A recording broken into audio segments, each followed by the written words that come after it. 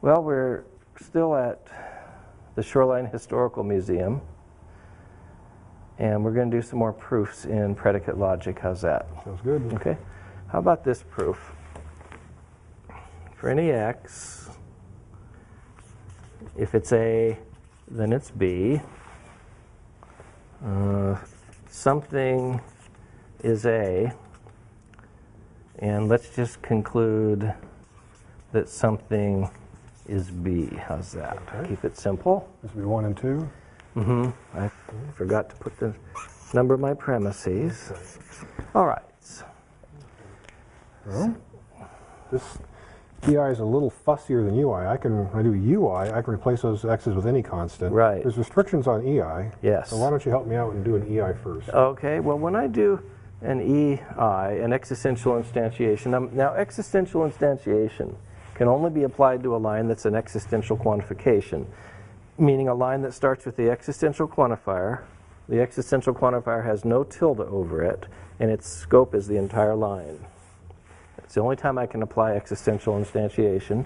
And what I do is I bring the formula down, I strip away the quantifier, and I use what we call a John Doe constant, which will be a V.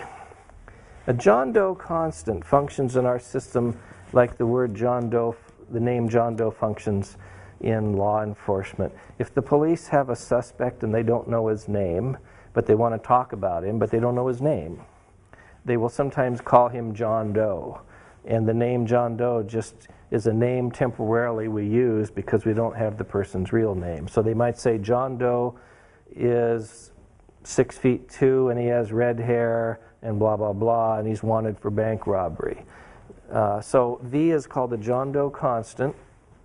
It just means that there's an individual and we don't have his name, but we know something is A, so we're going to let V be the A. V is standing in for whatever the thing is that's A in this case. It's got to be not seen anywhere up above 2. Right? That's right. V has to be new to the proof.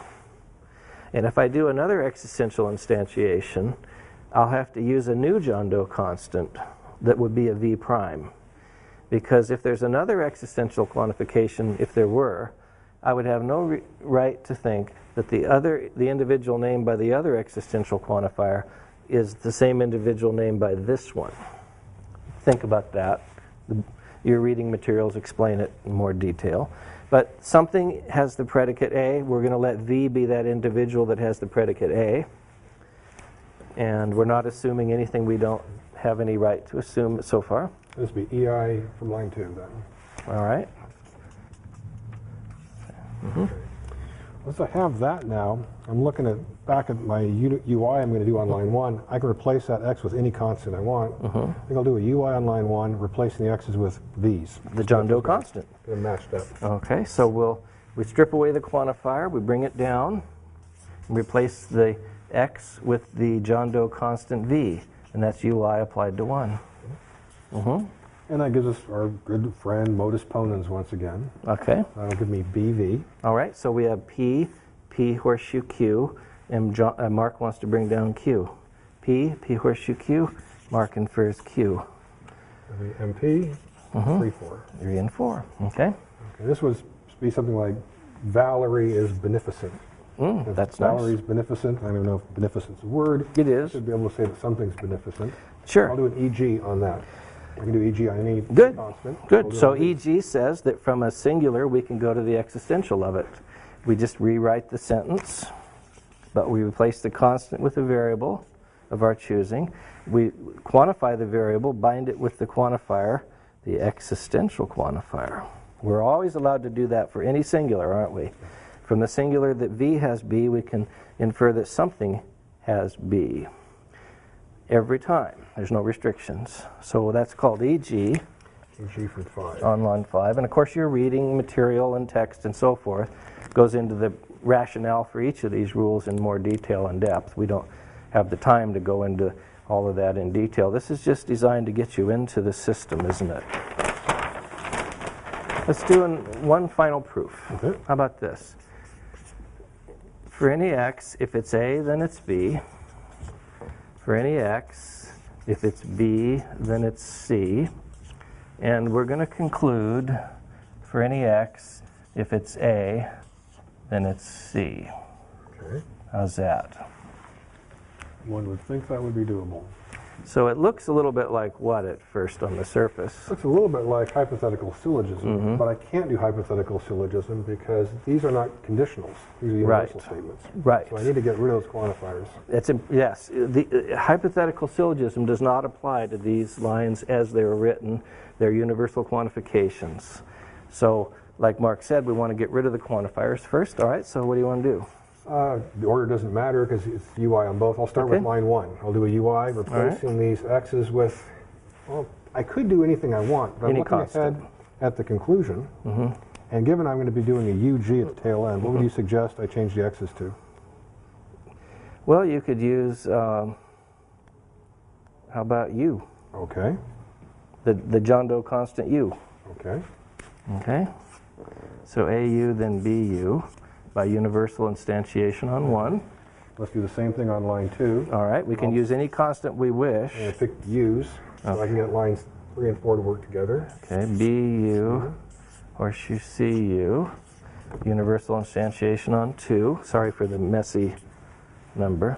Now that we've got these quantifiers off, we can now see we do have a hypothetical syllogism because these match up to kitty corners. So let's do hypothetical syllogism. That would give me AU, horseshoe, CU. Okay, now we're back to our truth functional rules. Hypothetical syllogism 3 and 4. Let's take a look. So from P horseshoe Q and Q horseshoe R, Mark inferred P horseshoe R. Okay? And I want to get a universal statement. I can do UG's, UG on U. That's what I want to do. Since we are using a John Doe constant U, and it doesn't appear anywhere else in the proof, we are allowed to do a universal generalization off of it.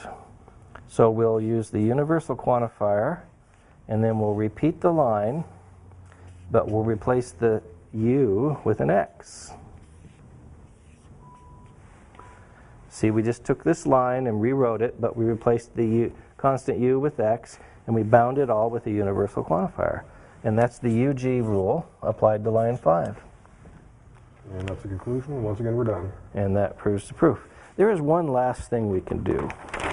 We can do a real quick demo of quantifier exchange. Okay.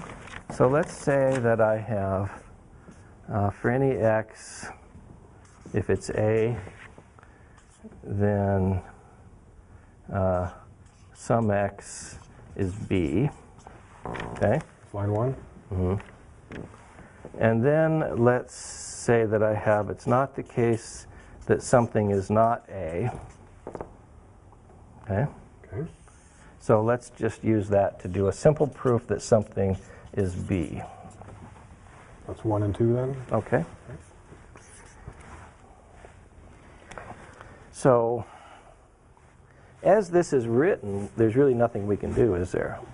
Nothing that makes sense. I mean, I can do things like transposition or... Oh, yeah. But why? Yeah. That would just be throwing things around. I can't take those quantifiers off. Right. This universal quantifier is not ranging over the entire statement, right. Nor that existential quantifier. I cannot take that quantifier off because that is not the main connective. It's not ranging over the entire thing. Right. That's the main connective. Right, starts with the tilde. So really the quantifier rules don't apply to these. They're not going to do me any good. The instantiation rules don't apply. What I could do is do quantifier exchange on this or this, but let's just do it on this. And what quantifier exchange will give me would be universal x, AX, and that would be QE2. Okay, good. Okay. So quantifier exchange just says you can take one quantifier and replace it with the other. If you take the negation, if you add a tilde to each side and then remove any double negatives that result and carry down the rest unchanged. So we turned this existential to the universal, we add a tilde to each side and cancel out double negatives, and we carry this down. And that's the QE rule. In other words, we turn this into this. And the reason we would do that is because in this case, this thing is the same as that thing. We can do a modus ponens on line 1. Do you have another color? Yeah. The black one. Thank you. Oh, you're saying this matches this. And we have a conditional on line 1. If P, then Q.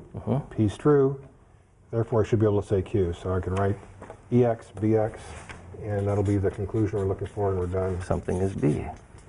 By That'd be, was it modus ponens? your workhorse rule. Let's take a look. Let's see if Mark was right.